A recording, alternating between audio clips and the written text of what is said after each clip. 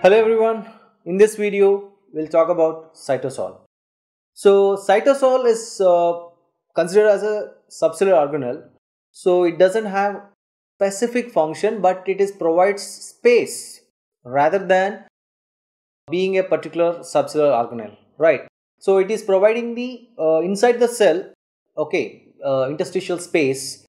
So as this providing space for the other subcellular organelles like mitochondria, lysosomes, peroxisomes, Golgi apparatus, nucleus. So they are all suspended in cytosol. Okay, and there is no specific structure to the cytosol, and the main contents of cytosol is all subcellular organelles will be suspended in the cytosol, and it is also rich of proteins. Okay, whatever the proteins synthesized in Golgi ribosomes, Golgi complex, endoplasmic reticulum, they are all released into the cytosol, and based on the need they will be secreted outside the cell.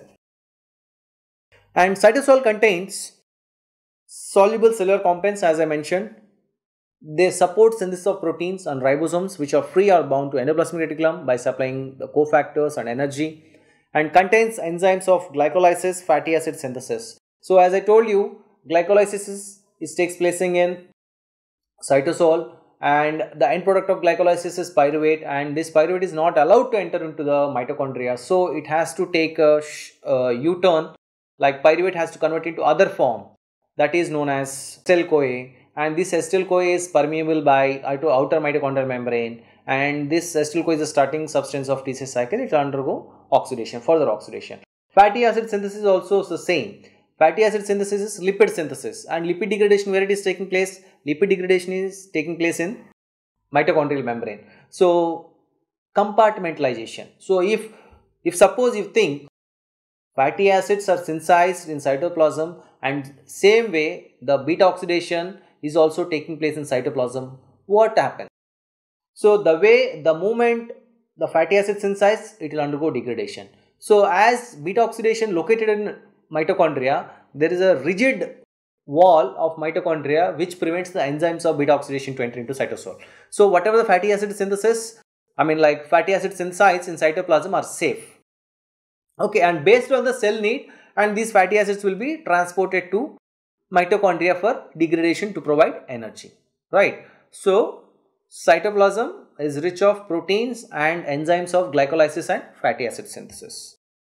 So the metabolic functions of overall subcellular organelles, to summarize, like nucleus is useful in DNA replication and transcription. You know, transcription is nothing but synthesis of mRNA from DNA, and endoplasmic reticulum, biosynthesis of proteins, glycoproteins, lipoproteins, drug metabolism, ethanol oxidation and synthesis of cholesterol. Lysosome, degradation of proteins, carbohydrates, lipids and nucleotides. Mitochondria, to say about electron transport chain, ATP generation, TCA cycle, beta oxidation of fatty acid, ketone bodies production, urea synthesis, only the part of reactions, few reactions are taking place in mitochondria, and hemosynthesis also few reactions, and other reactions taking place in cytosol. Gluconeogenesis also same way, few reactions are taking place in mitochondria, few will be outside mitochondria, and pyrimidine synthesis also same. And cytosol, like protein synthesis, glycolysis, glycogen metabolism, HMP shunt, transamination, fatty acid synthesis, heme synthesis, urea synthesis, pyrimidine synthesis and purine synthesis. So these are all the overall function of subcellular organelles. To sum up, if you remember this chart, so most of the functions of subcellular organelles have been covered, right? And to come up with other way, when you compare a cell with a factory, like plasma membrane, you can say it is a fence with gates. Gates open when message is received. That means if a factory, okay, so there is a gate. What happen if suppose any production factory, okay, like cloths. So what happened once the cloths are been stitched, okay, if they get order from outside, they will dump all the ordered material into the lorry and they will allow to pass through the gate. Same way, plasma membrane is like a gate. Okay, so like fencing. And nucleus, it's like manager's office. So based on cellular need, yes, they will take the order. Based on the order, how much amount of order has to be processed. So that will be by nucleus. And endoplasmic reticulum, it's like conveyor belt of production. units, Golgi apparatus is like packing units, lysosome is like incinerators, like quality check. If anything is like qualityly disqualifying, so they will take out, right?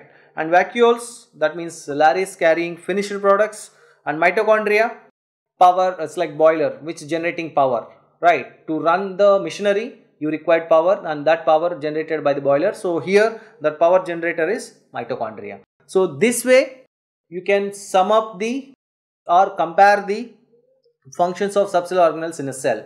And to say about for exam point of view, you can say marker enzymes. So what are the marker enzymes? So as I mentioned earlier, marker enzymes, what are there? For nucleus, the enzymes which are involved in DNA replication, okay, they are acting as a marker for nucleus. And for endoplasmic reticulum, the enzymes which are involved in protein synthesis are like glycoprotein synthesis, lipoprotein synthesis. And lysosomes like involved in degradation of like acid phosphatase.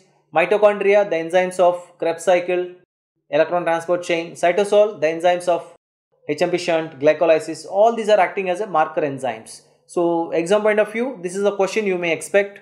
Okay, otherwise individual subcellular organelle they will ask. Okay, so that's all about cell and subcellular organelles in biochemistry part. Thanks for listening.